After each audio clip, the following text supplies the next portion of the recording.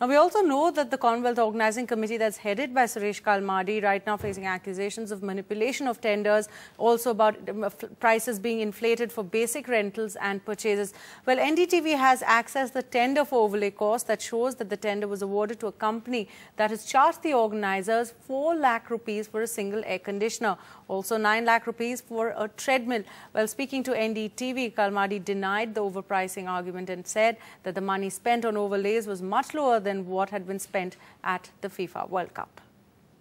CVC report has nothing to do with the Organising Committee. Yeah, but something that does have to do with the Organising Committee is the tender process for the areas that you control. Now, one of the reports is, Mr. Kalmadi, that the tender for overlays, which includes, let's say, air conditioning, treadmills, other kinds of machinery, has been vastly and grossly overpriced. Let me give you a small example. Air conditioners, for example, which I think in the market perhaps would cost 50,000 rupees per air conditioners, have been given to a company that is charging you 4 lakh rupees per air conditioner.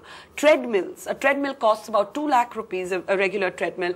You have purchased treadmills from a company for 9 lakh rupees. So how do you respond to this kind of documentation that, frankly, seems to indicate that you have given contracts to companies that have overpriced products? I've told you that all what we have done is very transparent. And the overlays, I have personally monitored it. The whole total cost of the overlays which are there is much less than what it costs in South Africa now, or much less which is costing England now for the Olympics. So I've gone by the scale of that, and it is under reasonable limits. Now you talk about air conditioners, but you are talking of bedroom size air conditioners, but these are much bigger air conditioners needed for a very big space.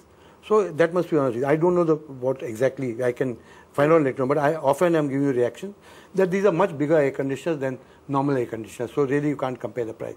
But I don't know whether it's 4 lakhs or not, but I can get back to you. I think much less. And a treadmill, so, treadmill for 9 lakh rupees? Treadmills also, there is not, it's all German treadmills which have come. And along with that is a technician also is there. And servicing for the next 2 months is their responsibility. So the treadmill plus servicing plus technical officials, we are paying that money to them. But it's also within limits.